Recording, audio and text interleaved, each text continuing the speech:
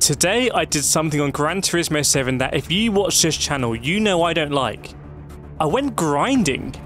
I went grinding on Gran Turismo 7. I raced in single player events as part of the cafe book, as part of the championships, to get credits and get into a place where I can get more credits. It's a big part of the game. I don't like grinding, but I feel like I've just got to see it. What is it? Did I enjoy it? You can see here we're in this tournament, this championship, Group 4 cars across real world circuits like the Nordschleife, Catalonia as well. And the cars are racing side by side. Cars are going off the track. The AI is trying to overtake over the curbs. There's advantage going. Oh, where's it gone? It all looks very, very, very exciting. What's the reality? Let's find out. Let's get into it. So for my first race, I'm not at a real world track. I'm at Trial Mountain, which kind of, I was like, oh, okay. I thought it'd be a real world championship. But we're here and I've detuned the Porsche Living Legend, the car that you got if you pre-ordered the game. This is like the cover car. It was in the trailers. This was a hero car of the game. This was meant to sell the game, I think. It's even got a fan on top, like it's an air conditioning unit. So I've detuned this car to get it into the 700 pp limit.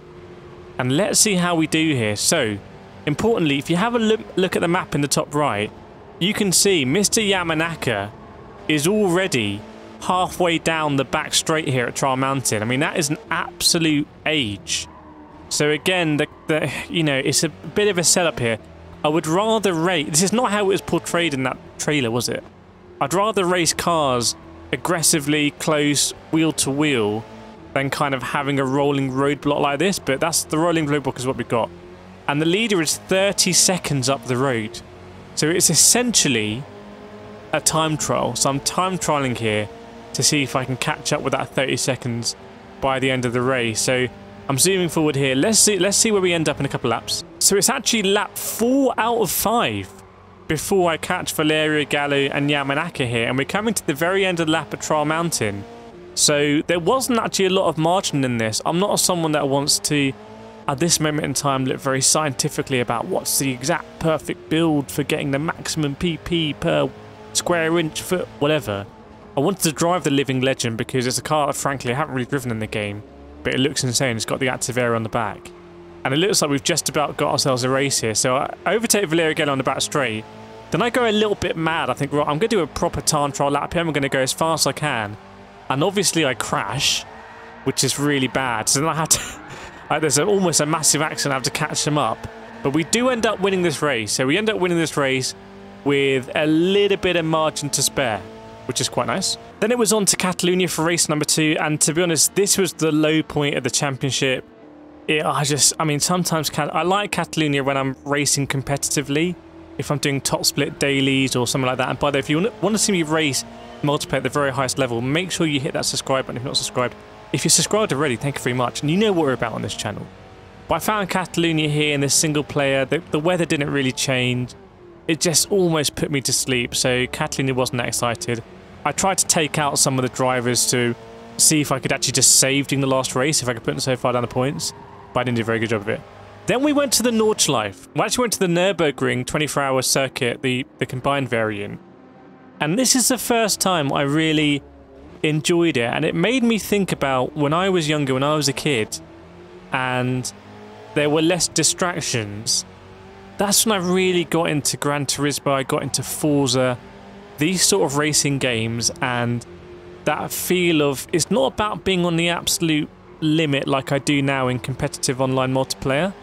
It's more about just being in a fun sort of groove and driving with a little bit of panache, trying to use all of the track, trying to, you know, brake as late as possible and make the corner. So again, it's not about scientifically being super fast. That's what I do now online.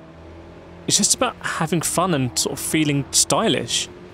And especially here with the sun setting in Germany, and I have driven this track in real life, and I always compare, when I drive it in a game, I always compare against it. And this is one of still the few occasions, and I've done this track in iRacing 24 hours and stuff like that. It's one of the few occasions where I've really felt like I'm actually there in that part of the world. It captured it really nicely.